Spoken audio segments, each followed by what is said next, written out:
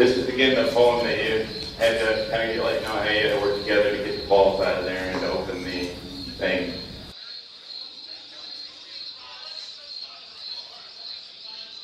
I wanted to start the adventure with kind of a group project, get people together and working, and it's really interesting to see people kind of form into teams really fast.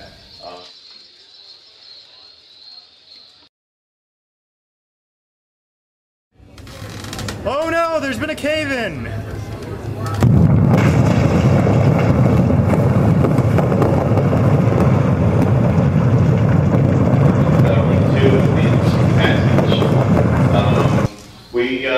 We've done something like this before, I think in 2004 with a graphic player. We thought this would be fun to do it again, and everybody has always wanted to have a delicious juke, and so did I. And we figured out a way to do it with a cave and how we could separate the party, or it wouldn't be obvious they were stealing the first player. So it was, hopefully you guys had fun in this room too. It was a little hard to run that area.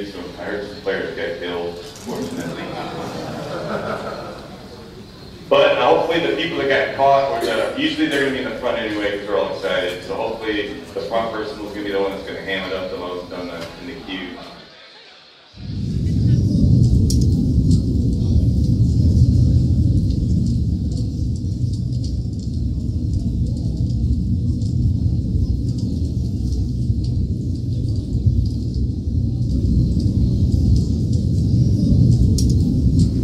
The CT room. The other chamber.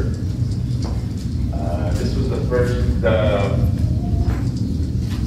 puzzle, really.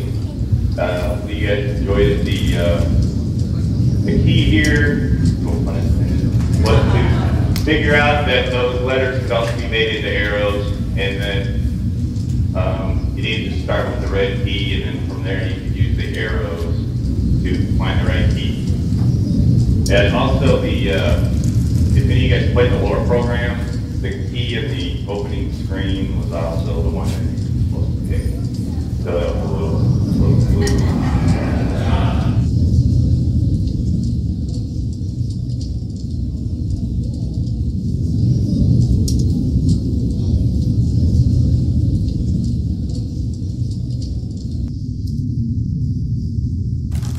The next room was the Cloud Island room.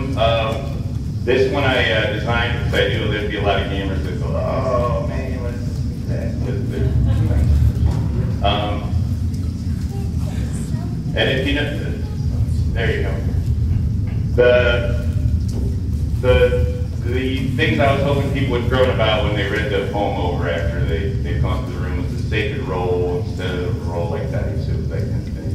And, chances our mistress, fate we control. So I hope once you see this poem again, you can actually understand that it wasn't that hard.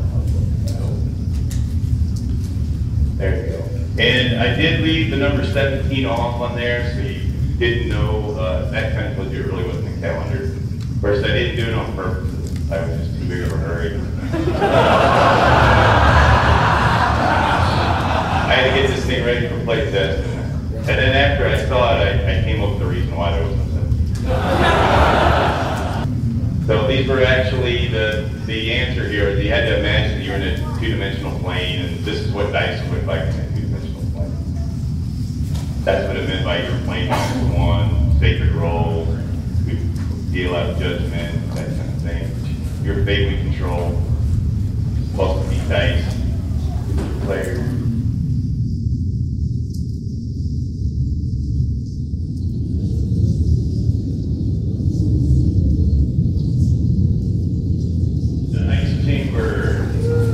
This was, I like to have those like 2 or 3 second moments in the dungeon where people aren't quite sure reality is still what they think it is. So I like it when, like we do some illusions, that kind of thing. So I hope when they popped out that you guys really freaked out for a little bit. But it was cool.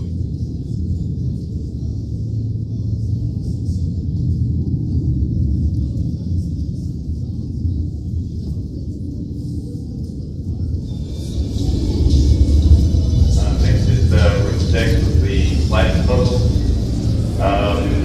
This is the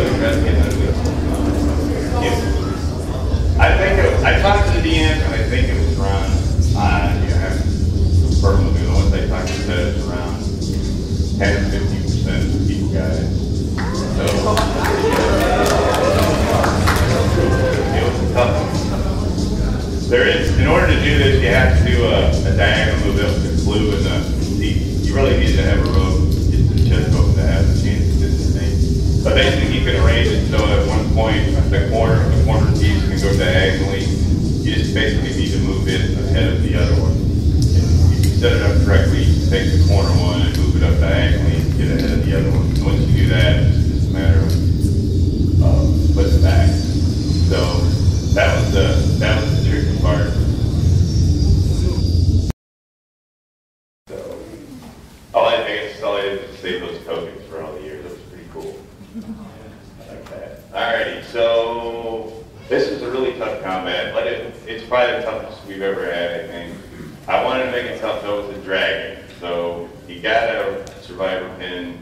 He had something really cool, and hopefully you guys don't mind dying. You had 3 good rounds at least, maybe 4 if you grab the egg that was in the treasure pile. Instead of breathing that round, she would go after you and probably kill you, but it would save the group, give them another round to try to kill her. So he also had spells. I don't think he really had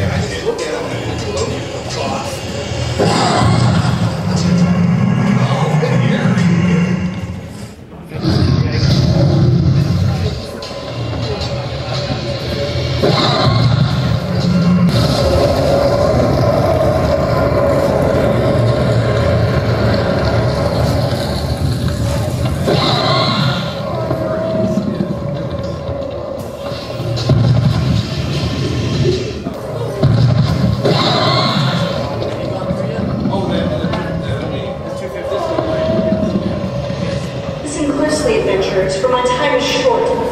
I am Dwellin, High Priestess of Paylor. Thank you for rescuing me from my magical cell.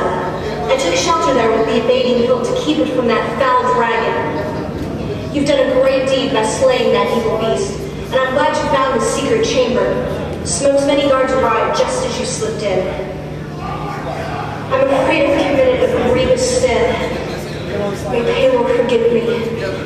It was great folly to stab Smoke with the evil artifact known as the Abating Hilt. I fear that the dark magic can help me to do so. For once I regained my senses, I remembered the true nature of that vile relic. The spirit of any being touched by the hilt's foul magic is forever bound to the body. It does indeed possess wondrous powers of evasion. The evasion of death. I fear that in my madness I have given Smoke a great gift. For if you rearrange the letters in the words of the Abating Hilt, you get the true name of this evil necromantic charm. It spells the living death.